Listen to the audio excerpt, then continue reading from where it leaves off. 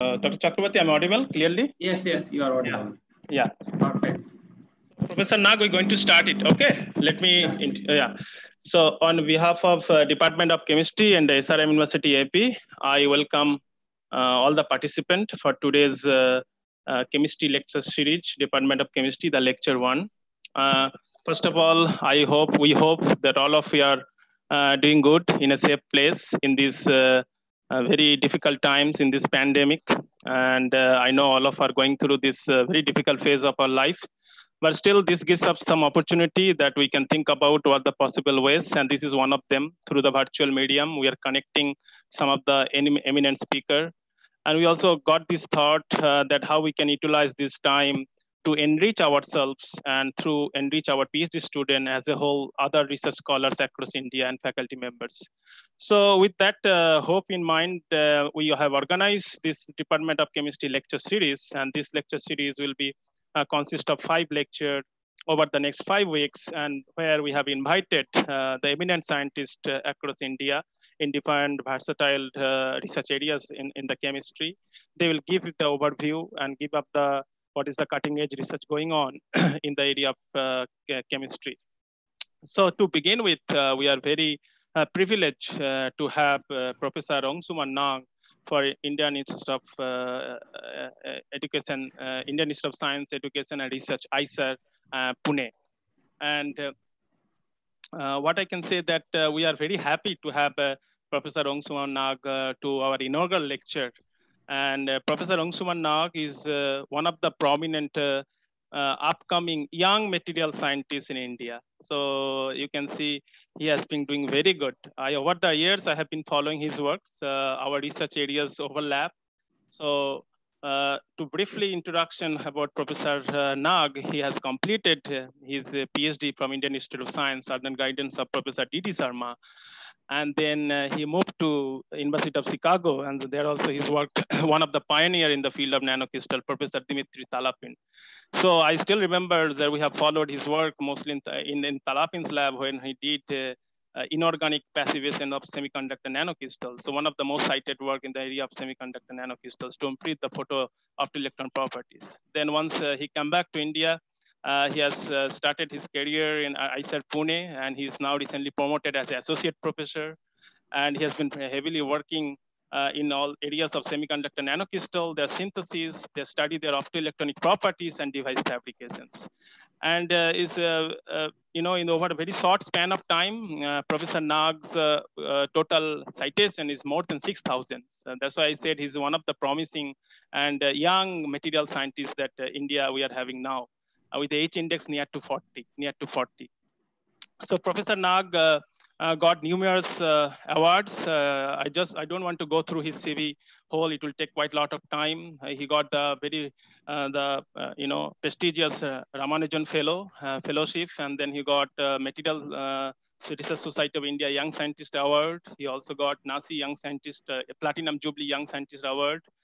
And he have a recipient of various Department of DST, Department of Science and Technology research grants. And, he have been also serving as an editorial board member on the prestigious chemistry and nanomaterial articles of the ACS, American Chemical Society, Nano Letters and Chemistry of Materials. So this is just a brief overview. And we're going to definitely, I don't going to waste more time. I'm going to hear from this eminent speaker, Professor Angshuman Nag. And today he's going to discuss the optoelectronic properties of perovskite semiconductor nanocrystals.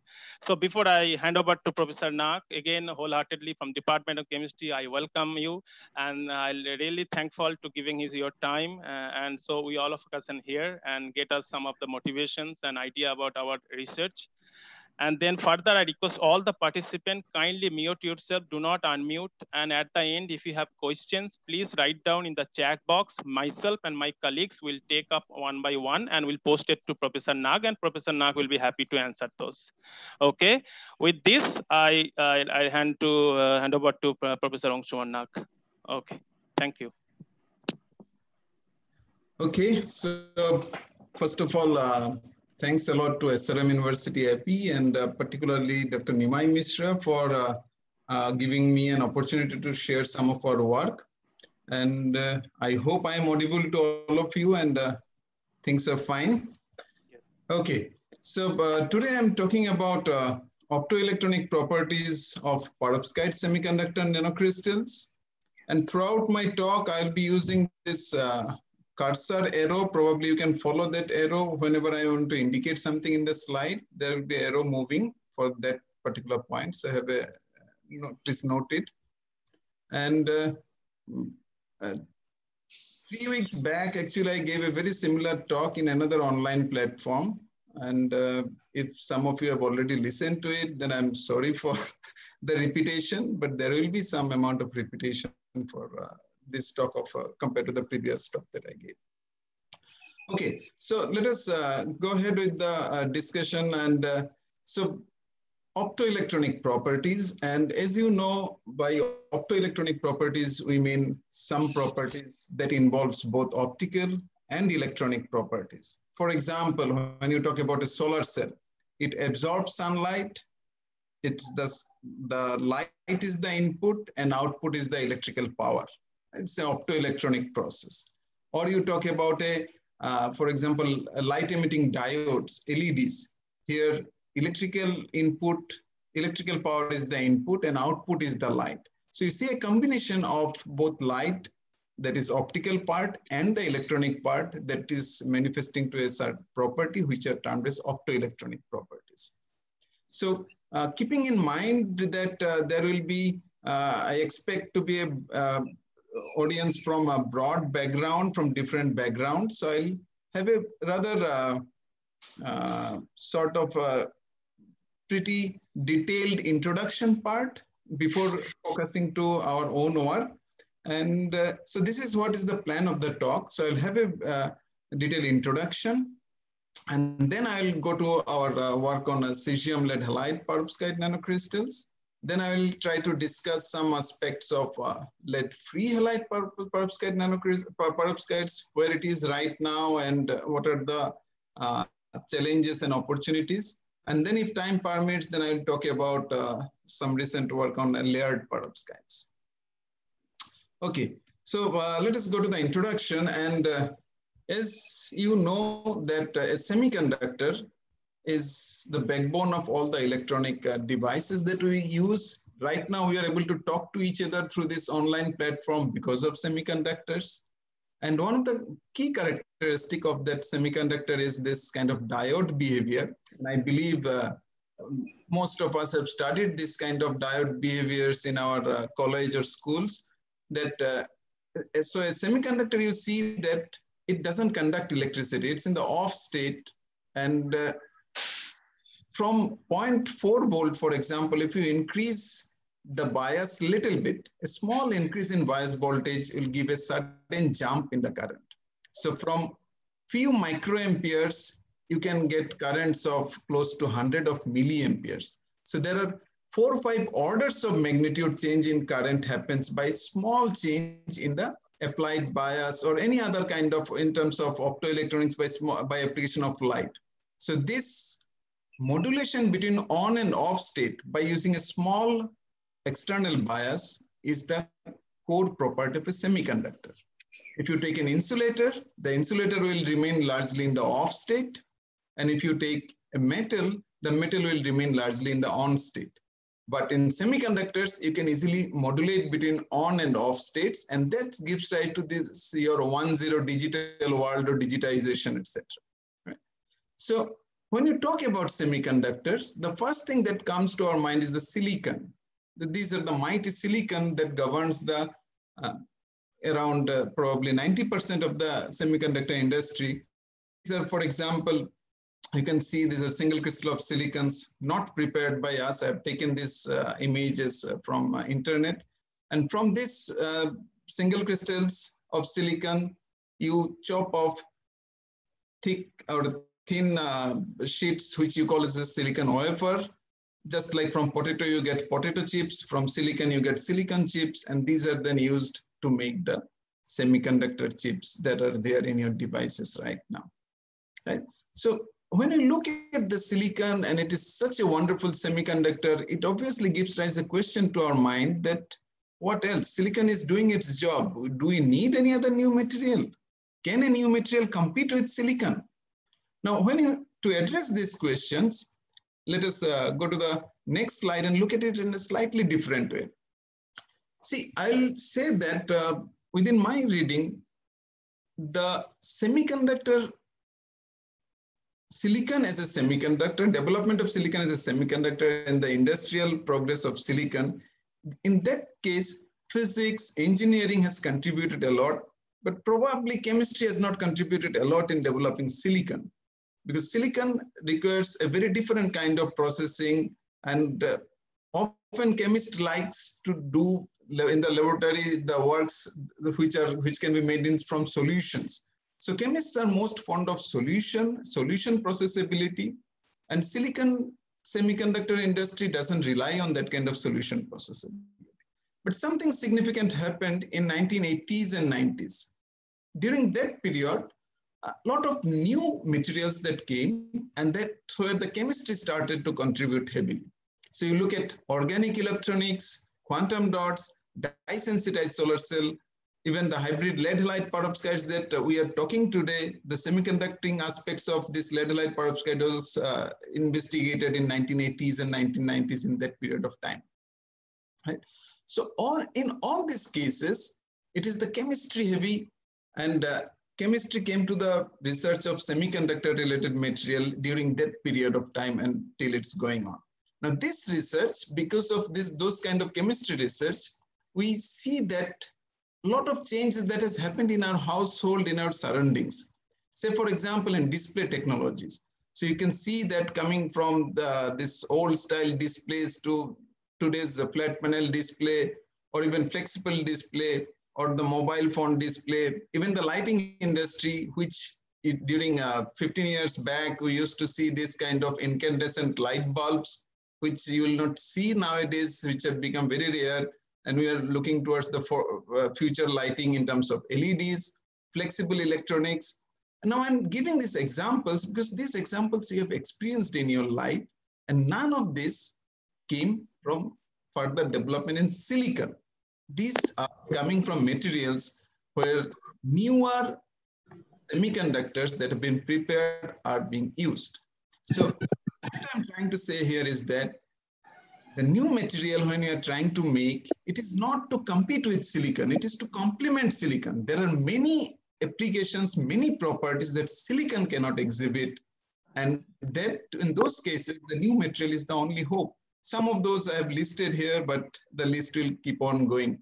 So the point I'm trying to say is that I'm trying to convince you that silicon is a wonderful material doing an excellent job, but at the same time, there are many other properties, many other applications that silicon cannot achieve, and you need new material to do those applications. Fine. So with this, then the next question is that what is a semiconductor? How do I know that the quality of my semiconductor is good or bad? So if I look at it, you can see that the primary kind of parameter that determines the quality of semiconductor is the carrier mobility or long lifetime of the carrier. By carrier, I mean the charge carriers, that is electrons or holes. Right? So in a semiconductor, when you look at it, you know that there's a valence band, there's a conduction band, you inject an electron, and then this electron in the conduction band is supposed to conduct electricity. Right? This is an energy level diagram. The same diagram, if I put in space you have this kind of two metal electrodes, two metal contacts, through which I inject an electron in the semiconductor in between the metal contact. And if the electron travels through the semiconductor, reaches to the other end of the device, that is, reaches the other metal contact, then only it will conduct electricity. Everything looks perfectly all right. But real life is not like this. Real life is much more complicated. In real life, you know that even your basic thermodynamics will tell that the Gibbs free energy equation that you are familiar with, that will tell that at temperature greater than 0 Kelvin, there will be always defect in a crystal.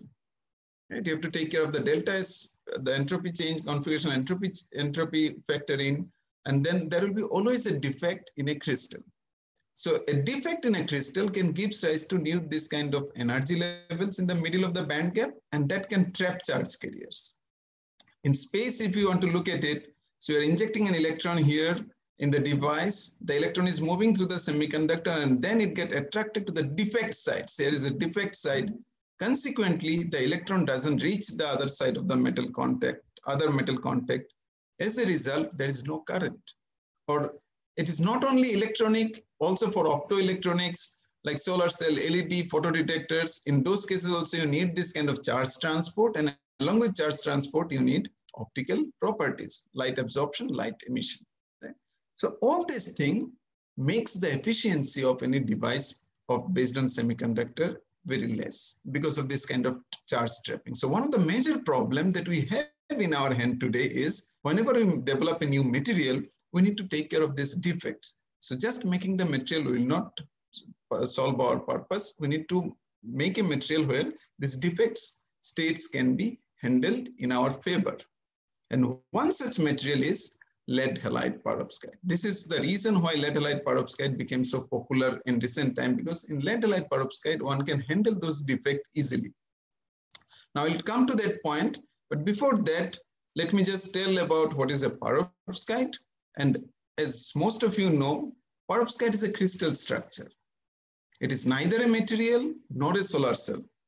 It is a structure of a crystal, and that particular crystal is calcium titanate. So the structure of a crystal, it's like here, you can see that this titanium and oxygen, it forms the octahedra. And this octahedra is extended in all 3 dimensions, and the voids that are created are filled in by the A-side cation, that is calcium. Now in this kind of calcium titanate structure, there are many minerals that are available in earth, and probably you have touched those minerals, and many of the metal oxide perovskite that we use in our household, like even in your kitchen, most of you have used probably the gas igniter, that is a piezoelectric material made up of perovskite. Your capacitors that you use in various electrical circuits are perovskites. So metal oxide perovskites are enormously studied, and it's a huge success. So most of us have probably used this kind of metal oxide perovskite material for different applications. But typically these metal oxide perovskites are not good semiconductors. Instead, the new material that we are talking about is the metal or lead halide, particularly lead iodide based ones. These are a better semiconductor. And the reason also you can see by looking at your undergraduate level chemistry thing, that if you look at so in the red, in the bracket, whatever I put, these are the electronegativity values. And you can see that lead and iodide, they have very similar electronegativity. So an electron can easily move through this kind of bond of lead iodide. On the other hand, if you look at oxides, oxygen has a very high electronegativity, and the electronegativity difference between this metal and oxygen is very high. So electron will always get attracted towards oxygen, and it will find difficult to move in this kind of titanium oxide bonded framework of this kind of octahedral framework of titanium oxide. So the charge carrier, and also because of this high electronegativity difference or high electronegativity of oxygen, the band gap will be pretty wide. So as a result, compared to metal oxide, the lead iodide based semiconductors are often a better, materials are often a better semiconductor with better charge transport and lower band gap. Okay? And then, as I told earlier, that in all semiconductors or all crystals, there are defects, and often those defects form a deep trap states. But it has been shown in lead halide or lead iodide systems that the defects that are created are pretty close to the conduction band or valence band. That is, these are shallow defects. So defects are there, but these defects are not in the middle of band gap. So if the defects are in the middle of band gap, then those defects are called the trap states, and they trap the charge carriers. But if they're very shallow defects, then still electron and hole can come back to the valence band and conduction band, and they can do their job for optical and electronic properties. So in spite of having defects, this lead halide perovskites show good optoelectronic response, and therefore they're called defect tolerance. Defects are there, but they are forgiving. The defects are not that bad. Along with this characteristic, it also has this is a direct band gap material. So have a very strong absorption, light absorption and emission. So all these three properties make lead halide perovskite is a good semiconductor. And on top of that, it is very easy to make lead halide perovskites. Unlike silicon, where you need a very rigorous processing at 1500 degrees Celsius for a long enough duration, a lead halide perovskite you can make even close to room temperature in a high school laboratory very easily. So it can give you some solution processability. So because of all these reasons, so this slide actually tells that why one should study lead halide perovskite and why this lead halide perovskite became so popular in last 10 years or so. It is not only showing good fundamental optical and electronic properties, it is also showing good device performance. Fine. So with this rather extensive introduction, if I start coming to our work on cesium lead halide nanocrystals. So these are cesium lead halide nanocrystal and colloidal dispersion, which are first made by Maxim Kovalenko and workers in ETH Zurich. So during that time, we also started working, getting motivated by this report of Maxim Kovalenko, and we prepared cesium lead halide nanocrystal following their methodology. So this is this 2015 paper is our first paper in this direction. And so in this paper, particularly we discussed about how those cesium lead halide nanocrystals or perovskite nanocrystals differ or advantage, disadvantage compared to the traditional nanocrystals like cadmium selenide or cadmium selenide zinc sulfide, those kind of quantum dot systems. Now you can see here that one of the advantage I'll just like to point out here is that look at the narrow spectral width. Like cesium lead bromide nanocrystals, it is a pretty sharp spectral width. And this narrow spectral width means that light emitted have a very good color purity. So when you talk for like high definition display, etc., HD display, HD TV, in those kind of situation, you need narrow spectral width. And as a result, with the help of this narrow spectral width and very bright emission, so this is just a coating of a cesium lead bromide nanocrystal on a commercial UV LED, and you can see it's pretty bright. So this bright emission and narrow spectral width make this cesium lead halide nanocrystal is a good promising material for display technologies, and many industries right now are trying to use it and check it with different TV manufacturers, mobile manufacturers about whether these nanocrystals can be used for different display technologies. Now, I'll just mention one point here, which I find out very recently is that, you see, there's an old paper that is of 1969, before most of us are born. And that time, look at the title of the paper, and that paper is again on cesium lead chloride. It's very similar to the material that we are discussing. It's not nanocrystals, but they looked at other aspects. So I just found this paper very recently and thought to share with you. And this paper is again, you can see that by CNR Rao and group from IIT Kanpur. And this is probably the first paper from India on any halide perovskite. And in general, it's a pretty old paper and one of the early papers on lead halide perovskite in general. So I just wanted to point out this old paper and show that people have been working on this material for a pretty long time, though the intensity of working has increased only in recent years. Okay, so when I started working on cesium lead halide nanocrystals, so one of the major questions that we were trying to address is what about the defect states? Like earlier I told that the bulk defects are not creating problem, they are defect tolerant in nature. But when you make nanocrystals compared to bulk sample, there is a new kind of defects that generates, which are the surface defects. Now, is surface defects are also defect tolerant, or surface defect can kill the optical and electronic properties? Now, those of us who have worked on colloidal quantum dot for years, we know that surface defects is one of the major problem of colloidal quantum dots and for reducing their electronic and optical properties, efficiencies. And so that's what we wanted to look at it. And I'm not going to the details of our studies. Rather, I'm just giving you some parameters that came up through our studies, and details you can see in these papers, which are there. These papers have all those details. So what we see is that this nanocrystal has a very high quantum efficiency, quantum yield for photoluminescence, almost 100% photoluminescence. Then our collaborator in IIT Bombay, Dr. Arindam Chaudhary, so they could show that this nanocrystal doesn't blink much. Blinking is again a technical term. If you do not know about it, do not worry, no problem. And then another of my colleague from IISER-Pune, that's Professor Pankaj Mandal. So their group, they studied our nanocrystals and they showed that there's a very high carrier mobility using terahertz spectroscopy.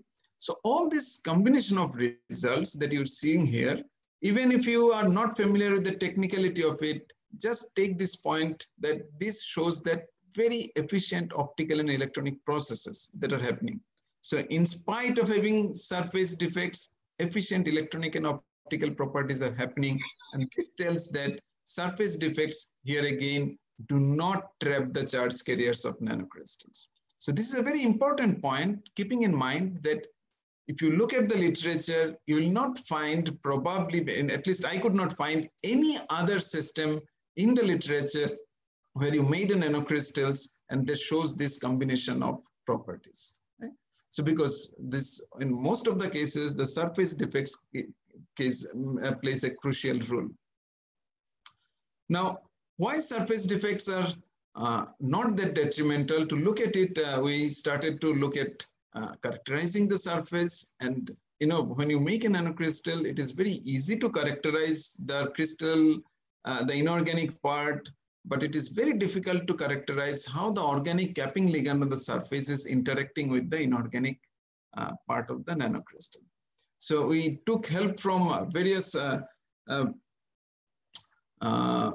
experimental technologies, experimental techniques like XPS, NMR, etc. And our theory collaborator Prashanjit Ghosh also studied the interaction between the organic ligands and the inorganic part on the surface of nanocrystal. And all these studies give us this picture that is shown here. So what we see is that on the surface, some of the cesium plus, you see this is the lattice and cesium plus are sitting in the corners. What we see is that some of the cesium plus are getting replaced by allyl ammonium plus.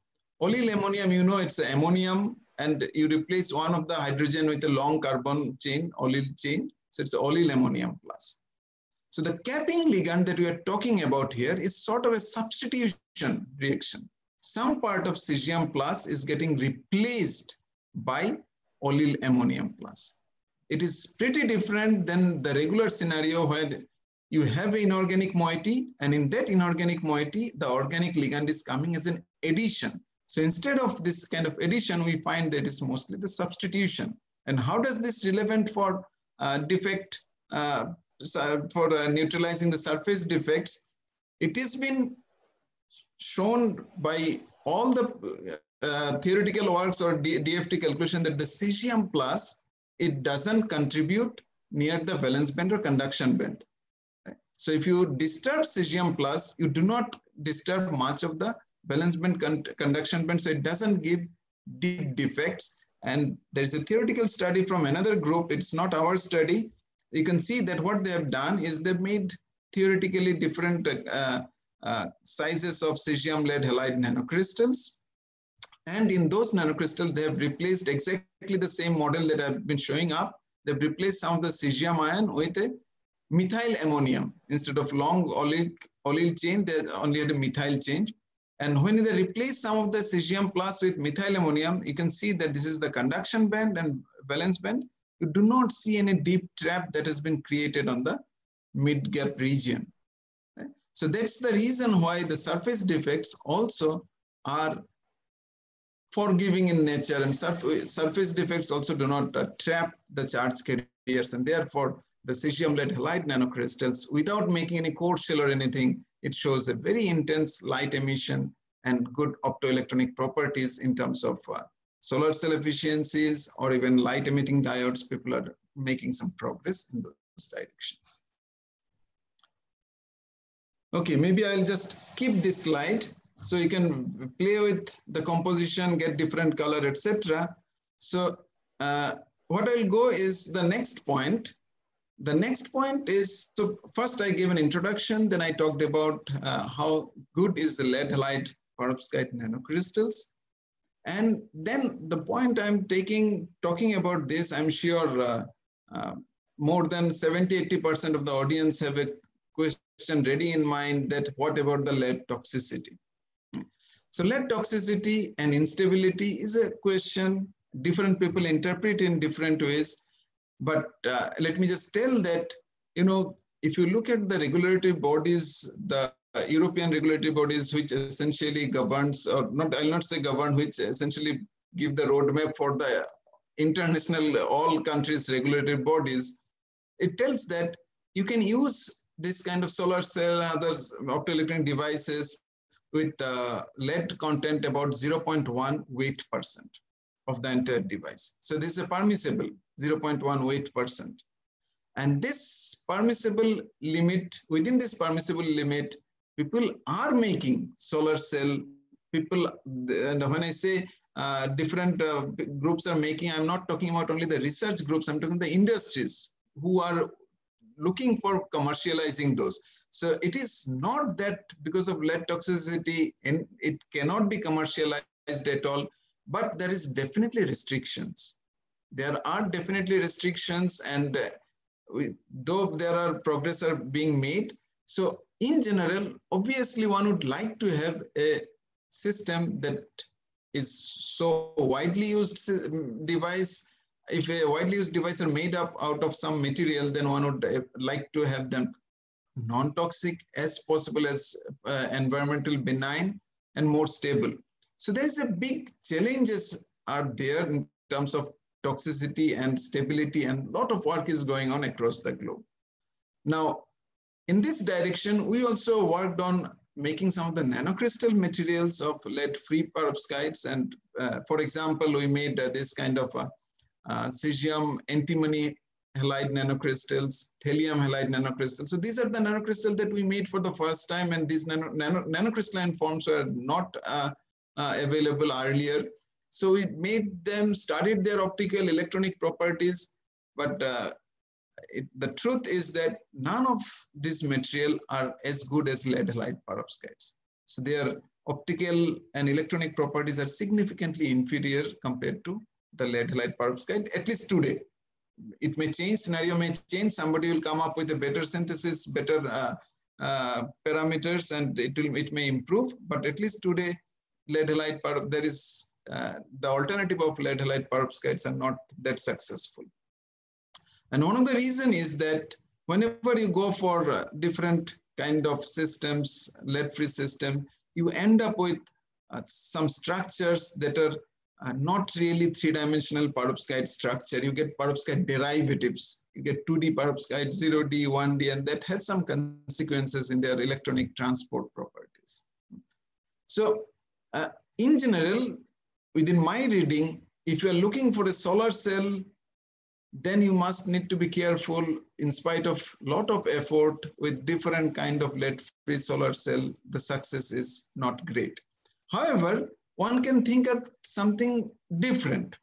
Now,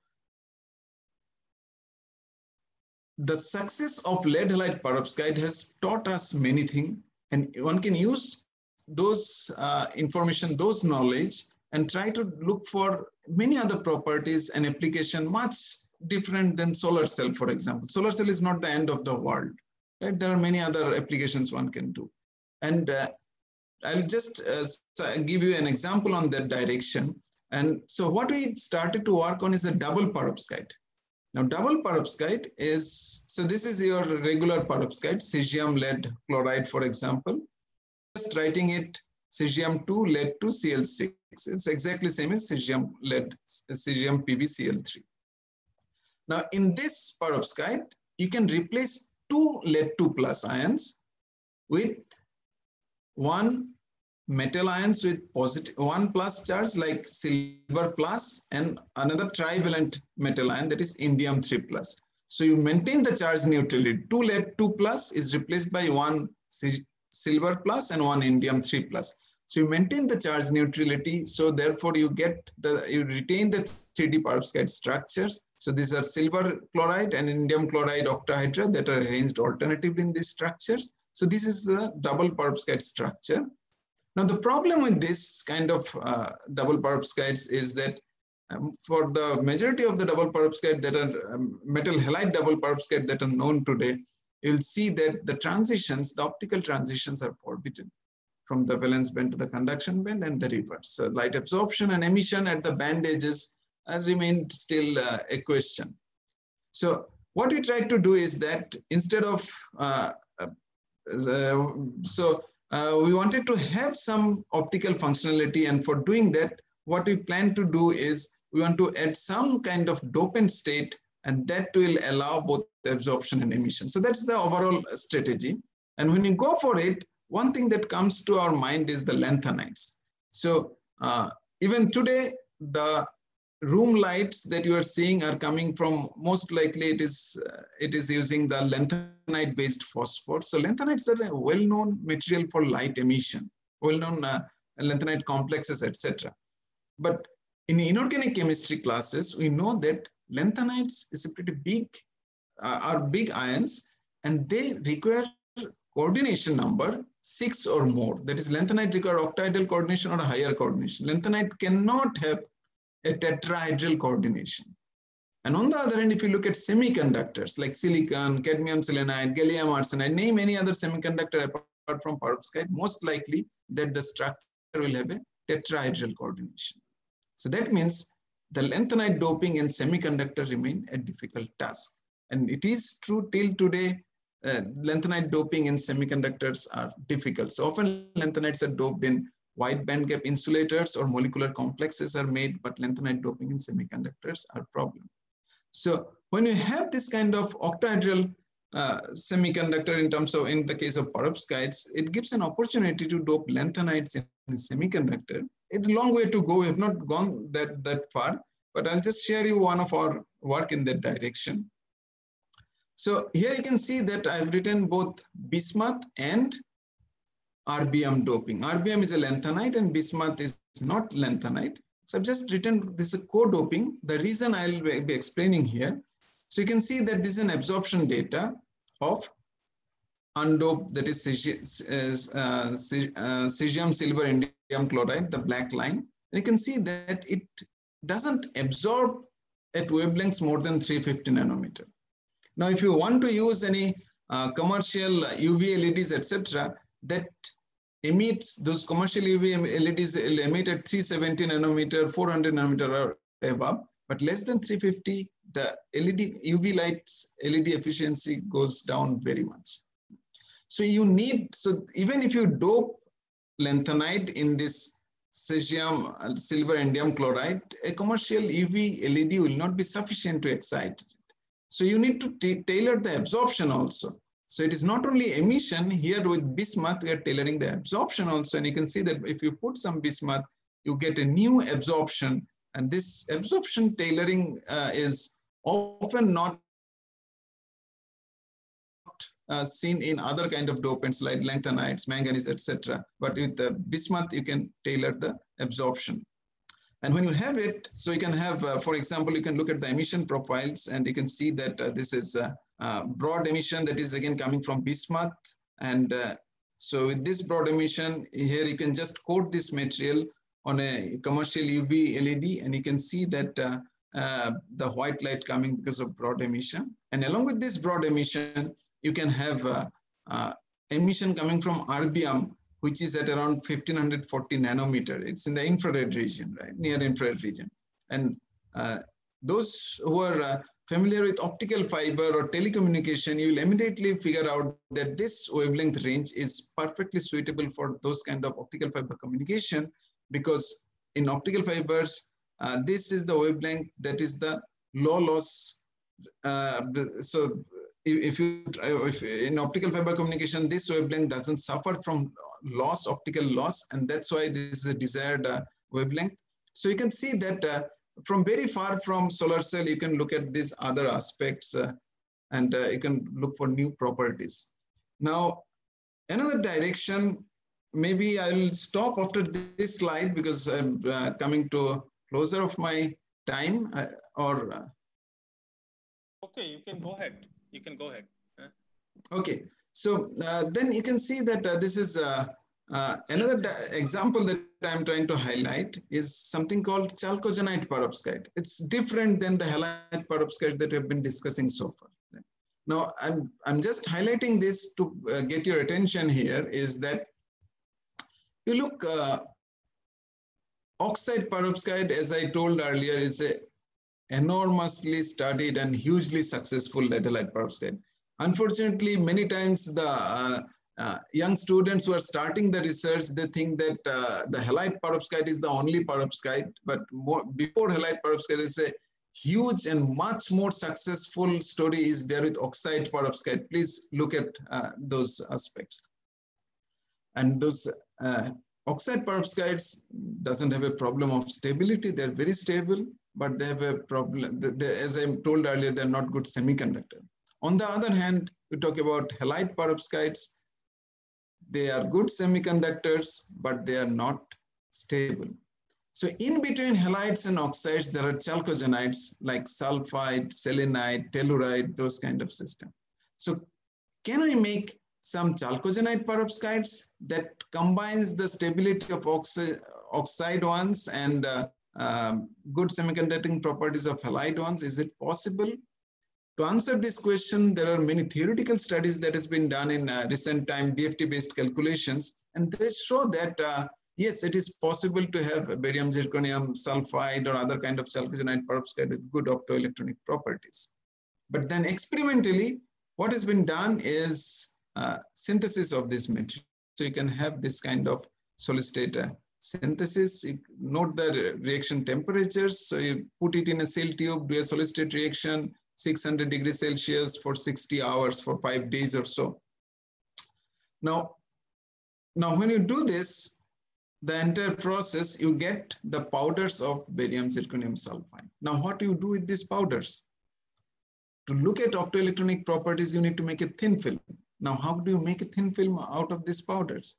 So in this regard, one of my student, so because he has did surface modification, so he took these powders obtained from this solid state reaction, and he did surface modification, and they can make this dispersion of barium zirconium sulfide.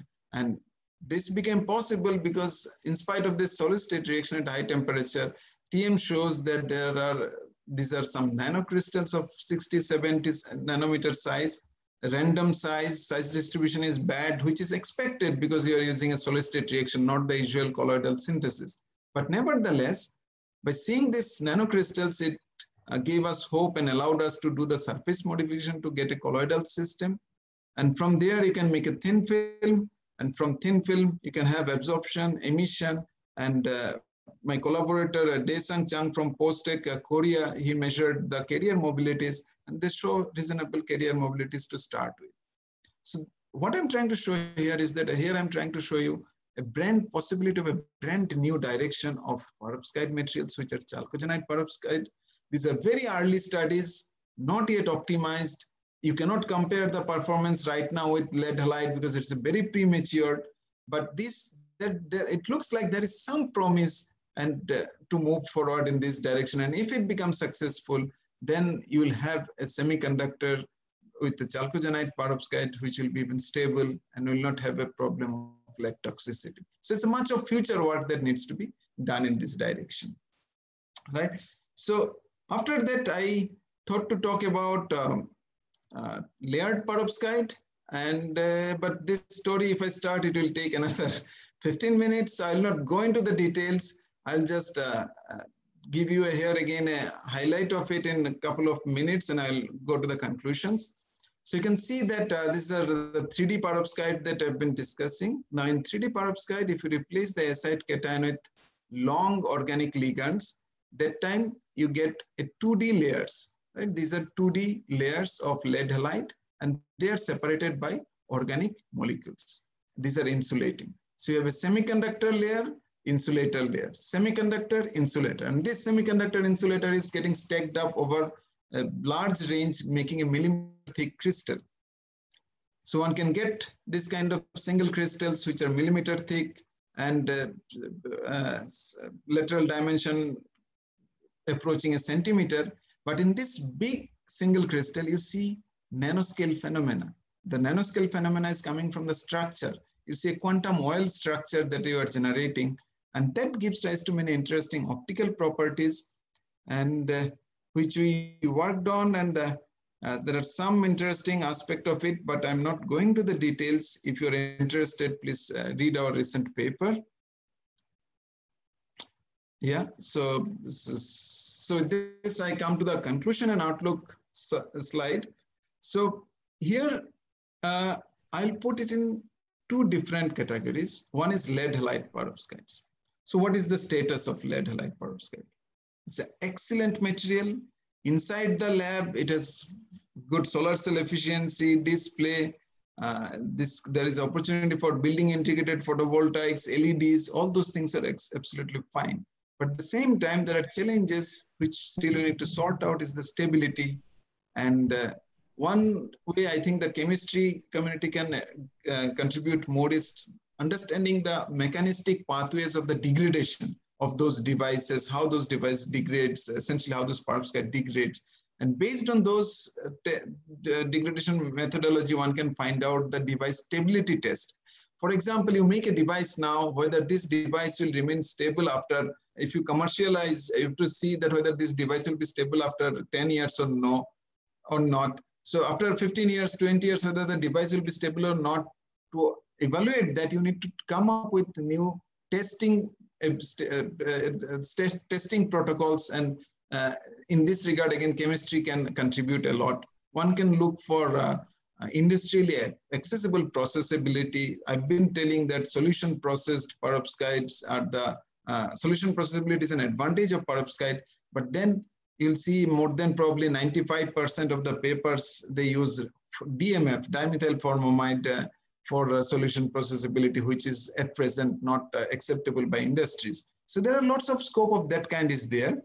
And the other side, so first part of lead halide perovskite is more towards application right now. And the other side is the lead-free perovskite is more towards the new exploration. So if you want to explore new materials, utilizing the knowledge that is gained in lead halide perovskite, then you can make novel compositions of metal halide perovskite, chalcogenide perovskite, look at new structures, and then you can look for new properties like infrared optoelectronics, optical communication, remote thermometry, anti-counterfeiting, many new applications which are far from solar cells, and that is another playground for chemistry right now. So with this, I acknowledge the people who did the work. So these are photographs of my group members taken at 2 different times. So I'm not going in reading the name of all of them, but they are the wonderful group of bunch of people who does all the work, and my job here is only to present their work. So everything that I'm presenting is because of them, and they are the ones who did the work. I'm just presenting their work.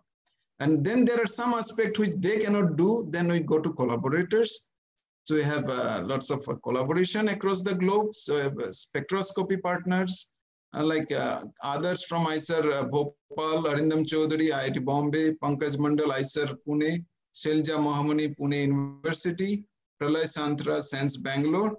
Then the device guys like Daesang Chang from Postec, Emmanuel from France, Dinesh Kabra from IIT Bombay, and then there are theory collaborator who does DFT calculations, Sudeep from IIT Indore, Priya from SN Bose Kolkata, and Prashanjit from IISER Pune. And the funding comes from IISER Pune, DST Nanomission, and SCRB without their funding support, we cannot do anything.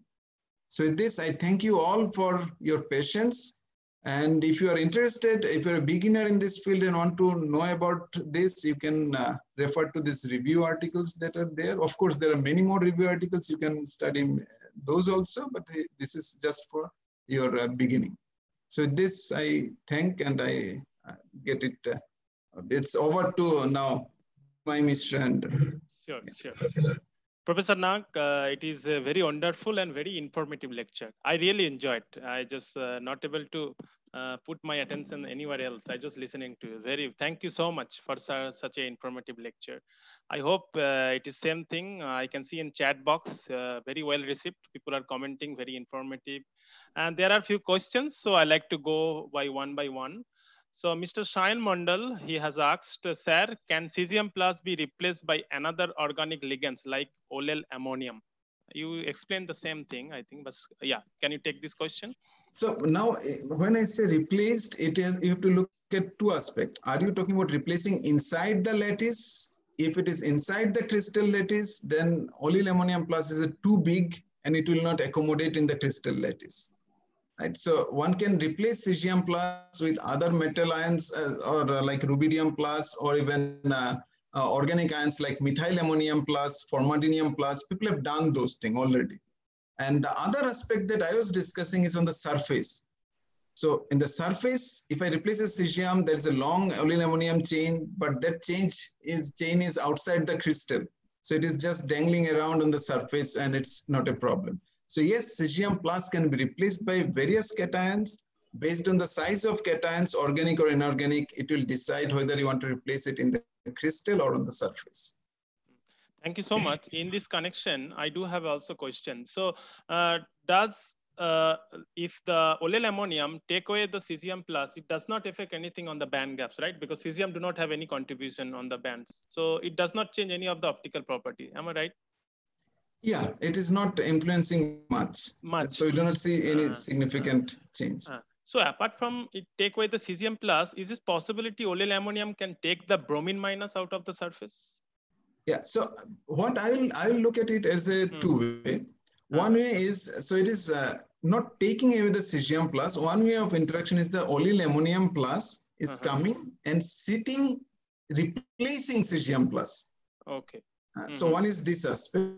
And the other way of looking at it is that you have a olel ammonium bromine ion pair, and that ion pair is coming and sitting there. Okay. Okay, thank you. The next questions, I think Mr. Tufan Ghosh. Dear Professor Nag, thank you very much for your informative talk. My question is, why you got a narrow band emissions for perovskite compared to conventional semiconductor nanocrystal? Is this emission bandwidth tunable for perovskite nanocrystals? Yeah, so emission, you see, this is an interesting aspect, and this aspect we discussed very rigorously in our first paper of 2015, is that, so when you get cadmium selenide, for example, or other semiconductor, we take the size very much in the so-called quantum confinement region to get strong emission. Now, when you get the size in a good quantum confinement region to get a better emission intensity, that time the emission wavelength is very sensitive to size. So the size distribution will broaden the emission line width. In the case of the cesium-lead halide perovskite, you don't need to go to the strong confinement region. You're just in the very weak confinement, and even some cases there is not significant quantum confinement. So the size distribution related broadening is absent or very minimal in this kind of cesium-lead halide nanocrystal, and that helps you to retain a narrow spectral shape. And of course, one can tune the wavelength of the emission by tuning composition and even shape and morphology. Okay, thank you. The next question from Ashita Dubey, and it is asking, inside number 13, means slide number 13, is bismuth can be bismuth and iridium replaces which atoms? So we have not, it's a good question, and one need to do exhaust studies and to understand, get a very clear answer to this question. But within our wisdom and within our understanding, what we see is that, see, bismuth is in 3+, RBM is in 3+, and indium is in 3+. Silver is in single plus, monocation. Right? So I would expect that it is most likely that bismuth 3+ and RBM 3+ are replacing indium 3+ sites. But we do not have evidence to tell you that, yes, it is happening. Okay, thank you. And the next questions from Ajay Parimal. If I'm not wrong, I think it's Dr. Ajay Parimal from IISER Behrampur. Yes. So he's asking, how can we confirm formation of double perovskites if they are not direct bandgap material, including X-ray based techniques? Is there simple way to confirm formation of double perovskites? So I will look at the formation of double perovskite by XRD. So X-ray crystal structure will, without looking at the optical property, I will confirm it by looking at the X-ray diffraction pattern and how it is coming. So in fact, there are many theoretical studies have been done on different phases. Say, instead of making alternative arrangement of say silver chloride, indium chloride, what happens if the silver chlorides are arranged together, indium chlorides are arranged together. So there are lots of theoretical studies have been also done on this, and finding that the alternative arrangement gives the thermodynamically stable state. And with X-ray exerted diffraction, even with the powder X-ray diffraction, we can get pretty conclusive evidence that double perovskite has been formed. So Professor Nag, there are many more questions. We'd like to take another 3-4. It is okay for you? I'm fine. Okay. So go ahead. So next question from Tamal Pal. He's asking, sir, according to you, which process is make perovskite nanocrystal is better, hot injection or LARP? LAR means ligand assistant. So yeah, please go ahead. It depends on who is making it also. True, I agree. So there is no clear answer that this is good or that is bad. It depends upon how those systems are made. And these perovskite systems are, in terms of formation, it's pretty easy, and it can give you very good properties by different methods. So one need to take care of certain aspects when you are washing those perovskites. In fact, washing those perovskite nanocrystals are probably more challenging than making them. So I'll not say this or that. Both are good. Make it with attention. Prepare it with the careful. Right. That is true. We can say that, in the Talapins, that tetrapods paper, when we tried to reproduce, it took me 6 months, Yeah. So one more question from Asita Dubey. What she's asking, what surface modification you have done to make thin films out of barium zirconium sulfide perovskites? Since it's really quite difficult task to make nice dispersion in solvent and further thin films when we synthesize by solid state. Okay, so looks like she has already made this kind of systems, and so the surface modification, I have not given much details of it because it's also the paper under consideration, and it will come. But I can tell you that you can make surface modification in a way that you can get the nanocrystal dispersible in some of the polar solvents. Also, you can make surface polar like NMP. You can make it surface modification with system like olil ammonium, and you can make it soluble in chloroform based system, which rather we used for making, because chloroform can evaporate easily. So used it for spin coating and developing the FET and other devices. So you can have a couple of options to make it polar and non-polar, but more details will come when the paper get accepted. I understand. So last couple of questions from Gopal Krishna Gandhi. Informative talk, Professor Nag, as always. Can you elaborate on the optical properties of this barium zirconium sulfide? Is it a defect emissions, or do they have a direct band gap? So barium zirconium sulfide has a direct band gap.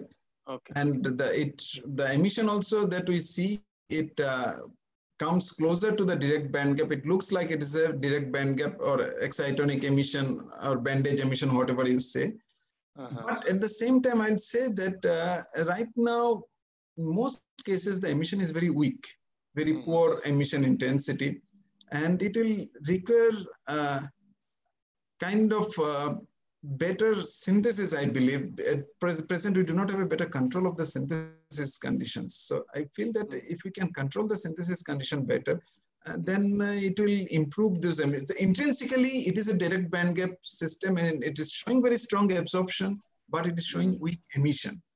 And problem with the at present is that, the sulfur is a volatile at high temperature, like 600 degrees Celsius. And we do not know how to synthesize at lower temperature.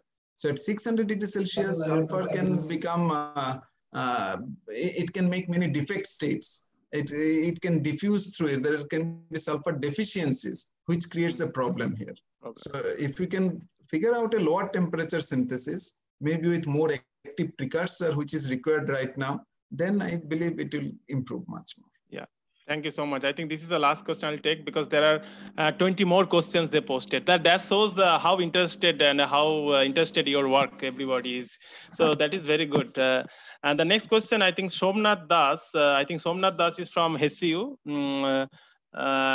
Does the surface of PV nanocrystals contain only OLED ammonium cation, or it's an encapsulation of OLED ammonium OLED both? Yeah, so there is a lot of study in those. You'll see that literature is there.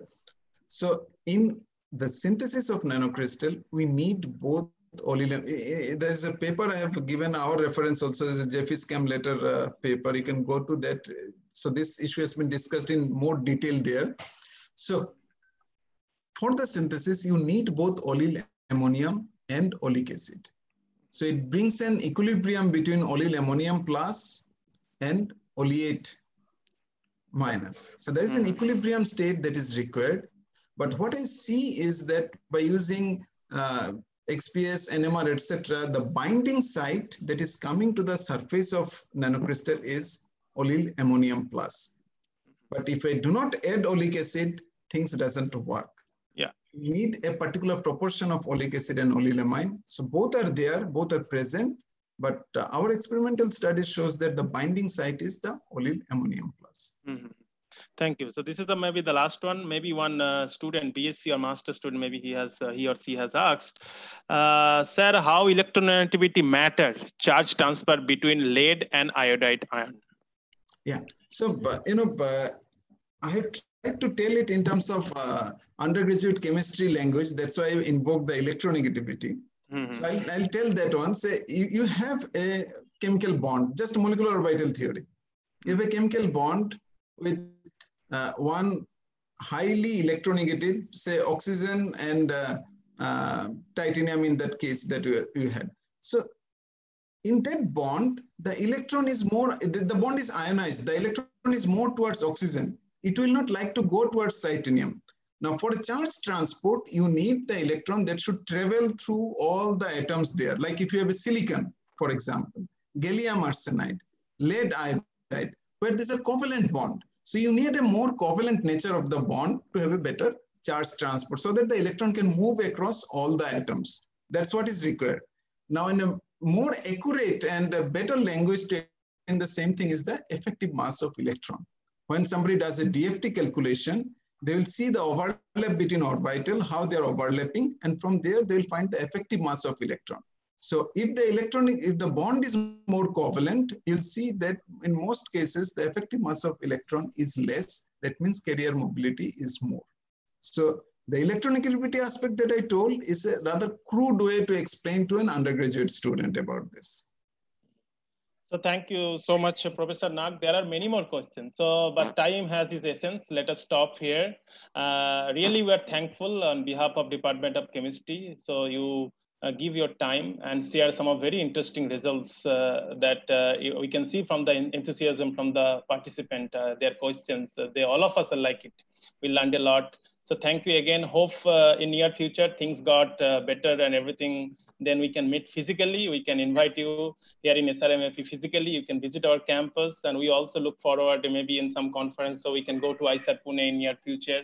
Okay, so that's all depends on this how this COVID-19 scenario. So again, behalf of our 4-5 faculty members, I'm really thankful for your informative talk, and we should continue this fascinating work, and we'd like to hear you again and again, maybe next year with all much more fascinating work. So with this, we'd like to end today's session, okay? And you can leave the meeting. And some other question, maybe I can share with you what are the people are thinking. I can email you. And for the other participant, just for a small announcement, we'll share the feedback link from our office. They will share it. Also, the e-certificate also will be given all the participants, but you bear with us some time. And one more important announcement, this is a part of a lecture series. There are 4 more lectures. And next week, Professor U. Bharadaraju from IIT Madras is going to give a talk on research advancement of lithium-ion batteries. So do register, means if you already registered, the no worries, we'll remind you. Do register and come back if you're interested to regarding lithium. Hopefully, all of us are interested. So it will be again a good talk. So with that, we're going to end here. Again, from all of us, thank you so much, Angshuman. Thank you so much. We wish to see you much more this kind of fascinating work. And you know, personally, we feel we want to see you to get a Bhatnagar award, and that is our best. This is not the platform. That's okay. That is our best wishes from our side. Okay. So thanks a lot. Thanks a lot for hosting me and giving me this opportunity to present our work. And yes, as you mentioned, hopefully we'll interact physically more. And if situation permits, you are most welcome to visit us in IISER-Pune. Thank you. Yeah. Thank you. Okay. You can leave the meeting. Okay. Okay. Thank you.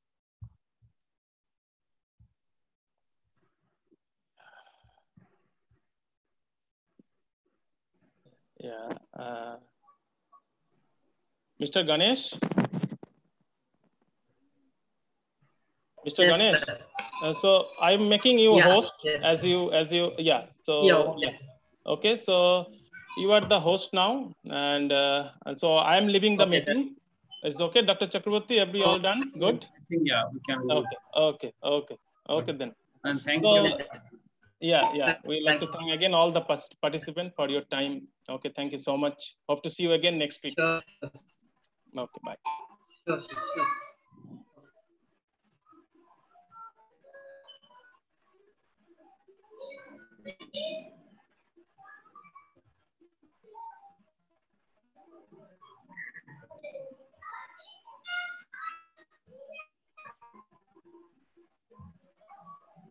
Pandit?